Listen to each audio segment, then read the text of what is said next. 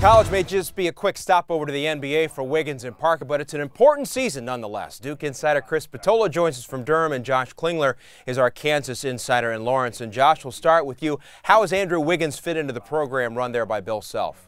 Well, it's now just finally about basketball, I think, for Andrew Wiggins and the Kansas program. He did a lot of media before the season started, a lot of demands on his time, and now they've kind of bunkered him in, and they just want him to be a basketball player for the next several months. He's fit in just fine. He's going to be counted upon, though, to be the leader of a very talented squad, and they may have to push him a little bit at times to take that mantle, but a kid that has terrific athletic ability and can jump out of the gym. Yeah, we're just seeing that jumping ability there. Chris, how's Parker fitting in at Duke?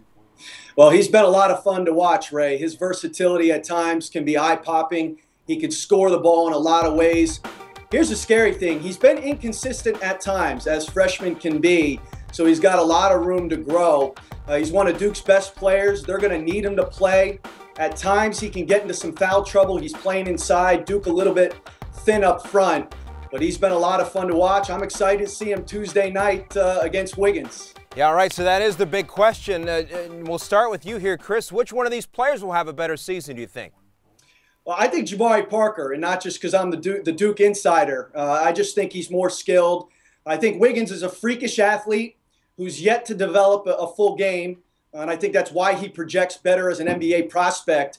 But Parker's so versatile, can do it in a lot of ways. I like him better. I would take him over Andrew Wiggins. Come on, Chris. We've heard from about everybody that's seen the kid play in high school that said Andrew Wiggins is a stud. In fact, some have said the best high school player they've ever seen. Now, that's pretty lofty company, and he's projected to be the #1 pick in the draft already without stepping on the floor. So if he's great in high school and he projects as great in the NBA, there's no reason to think he's not going to be a stud in college. Well, Josh, Bill Self can throw as many lob passes to Wiggins as he wants, but at the end of the day, I want to see if Wiggins has the ability to score the basketball from the perimeter, get to the basket and finish, show some versatility to that game. That's the one thing Parker has. For his size at 6'8", so skilled. Come on, you don't have to show any versatility if you throw the ball at the rim all the time. Dunking's the easiest way to score, but you're right. He's going to have to knock down some threes specifically. He's been a little bit cold to start the season in that regard, but he's going to get a ton of opportunities to score some points in this Bill Self system. Guys, both of these players, I think, have that high percentage shot mastered pretty well. We're eager to see the two of them face each other Tuesday at the Champions Classic. Chris, as you mentioned, and guys, Josh, thanks to you as well. Great insight from both of you today. Thanks.